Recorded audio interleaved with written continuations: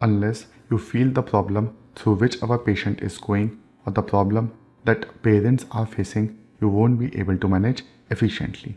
So when it comes to patient management, emphasis should always be on perceptive aspect. With these words, I am Dr. Manish and I welcome you all to another interesting clinical video on conjunctival nevus. So let's start.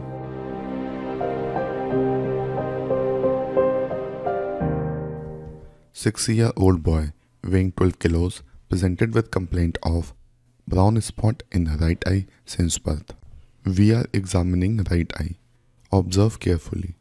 Brown spot is present on conjunctiva near limbus on temporal side. Rest of the bulbar conjunctiva is normal. Eye movements are normal.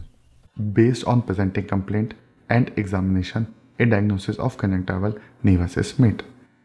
Best part about conjunctival nevus in pediatric age group is that patients are least bothered but parents are most bothered. Let's discuss few more important points about conjunctival nevi in a question answer format. So let's start. First question is, where are conjunctival nevi most frequently present? And the answer is, they are most frequently present near corneal limbus. Next question is, what is the color and shape of conjunctival nevi? And the answer is, conjunctival nevi may be flat or slightly elevated and vary in color from amelanotic to dark brown. Next question is, do they vary in size? And the answer is, they are usually stable in size but may vary at the time of puberty.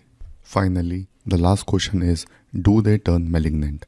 And the answer is, potential for malignant transformation in children is extremely low, but excisional biopsy is indicated should abnormal growth occur. That's all for now in this video. If you have any queries or suggestions, then do post in the comment section below. If you haven't liked or shared yet, then do like and share this video and don't forget to subscribe. Thank you.